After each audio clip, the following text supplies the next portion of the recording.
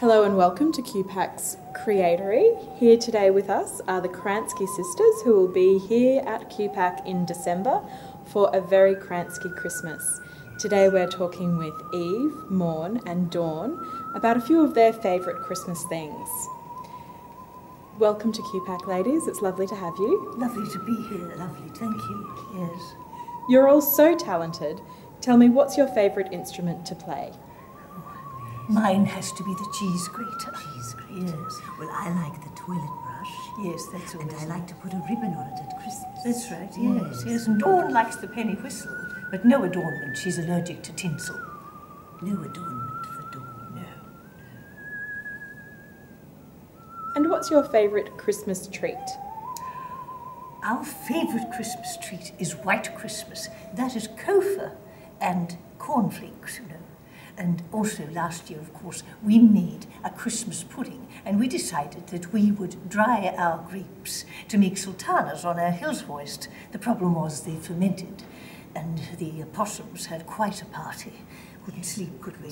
Couldn't sleep. No. What would you like to get for Christmas? Oh, heavens. I think I'd like a lavender bag to put into my underwear drawer. Oh, yes, takes away the smell. Yes, that would be like Dawn. She wants a light bulb for her laundry room, don't you?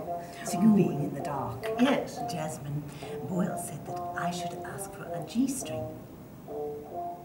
Jasmine Boyle doesn't know what she's talking about. She wears miniskirts. Do you know what one of those is? No. It's a pair of pants with no bottom in them. Oh dear. Well, on to something else then. What goes into your Christmas hamper? What gifts do you give your family and friends? Well, we always make our gifts at home. Eve made an excellent Mr. Choco head for Dawn last year for Christmas. And matchsticks for the eyes. Yes, and I make toffee prunes, you know. Toffee prunes on sticks, you know. They're wonderful, you know. A sweet treat is always nice, and it has such a cleansing finish. Dawn, she makes us every year a collage out of the lint that she gets from the dryer that sits next to her bed. It's amazing how far the lint can stretch, isn't it? One whole year's worth of lint. Every year we look forward to our lint surprise. Kranskys, you grew up in Esk. What was it like growing up in that country town?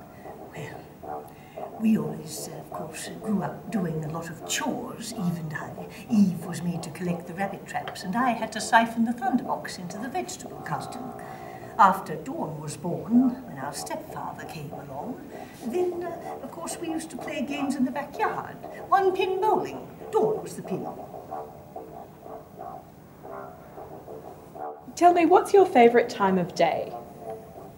Our favourite time of day. That would have to be dusk, wouldn't it?